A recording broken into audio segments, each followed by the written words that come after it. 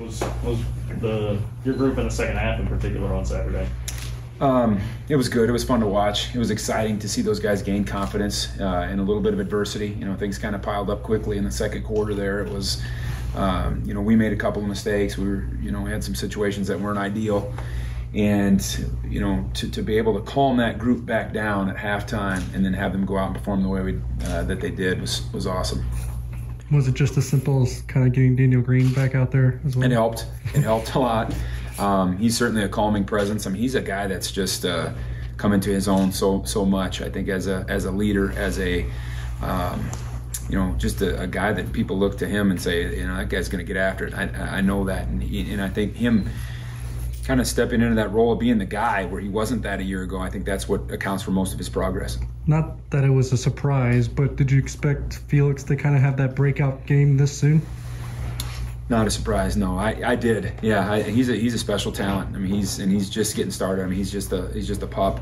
I think one of the things that we did better in the second half was we put the D-line in better positions to win, and I think that showed, in the amount of disrupt that those guys had in the final 30 minutes.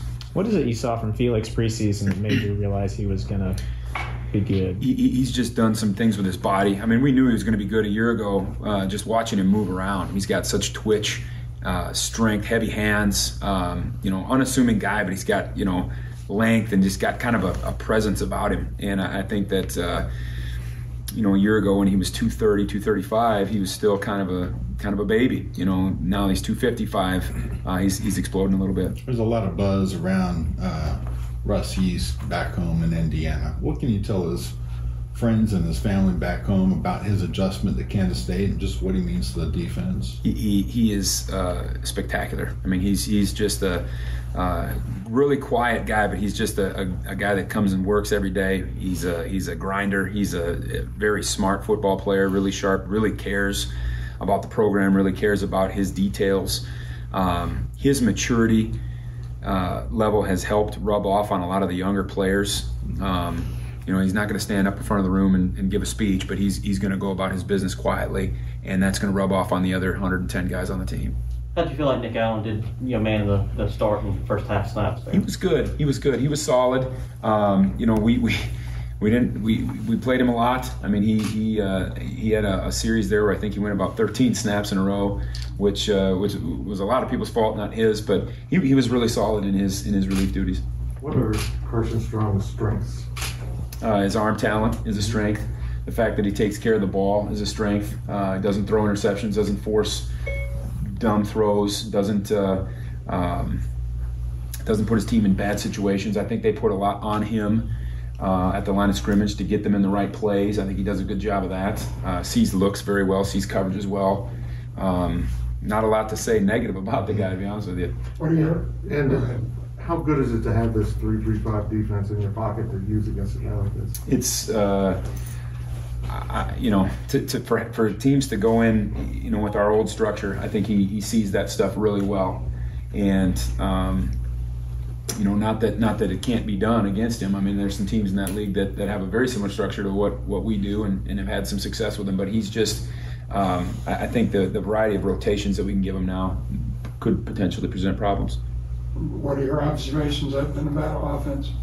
I think they're extremely talented across the board. I mean, when you look at a group that has as many seniors as they do, when you have a tight end that might be one of the best receiving tight ends in the country, when you've got a group of receivers that's probably 3 or 4 of those guys that anybody in the country would love to have, when you got a quarterback that's going to be a top 5 pick, you got linemen that have been 3-year starters, all Mountain West performers, you're looking at a talented group. It's a scary outfit. How do you defend against tall receivers? What do you tell your defensive backs to focus on? Every matchup is different, and everybody has to play to their strengths to a degree. A lot of our guys, we have a decently physical group of DBs, and so, philosophically, I think we like to try to get our hands on guys as much as we can and create as much disruption on the line of scrimmage as we can, and then we have some different methodologies that I won't go into too much that I think pertain to a matchup by matchup basis. Sorry to skirt the question there.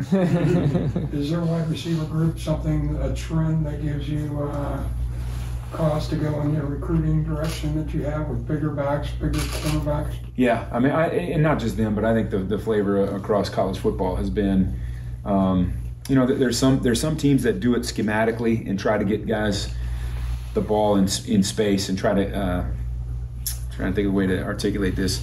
Their route patterns are what makes the receivers and the quarterback go, and then there's other teams that recruit wide receivers that can win one-on-ones. And Nevada's a challenge because they've got great conceptually, they're very sound in what they do, and they've got guys that can win one-on-ones, and that's what makes the group really special. Does their offense kind of remind you of any other team that you have seen in the Big 12? It's a big, yeah, it is. It's a I don't know. I hate to compare them to anybody, but there's some Texas Tech in there that you see from years past.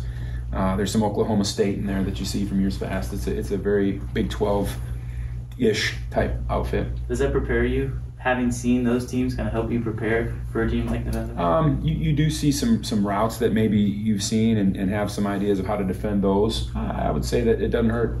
Is Carson Tong similar to any quarterback you feel like you've had to face before, or is he kind of completely in his own? Well, I did practice against Carson Wentz for about 3 years. Okay, well, the same first name, so that's that.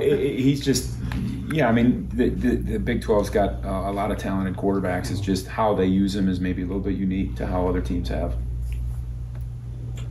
Anything else?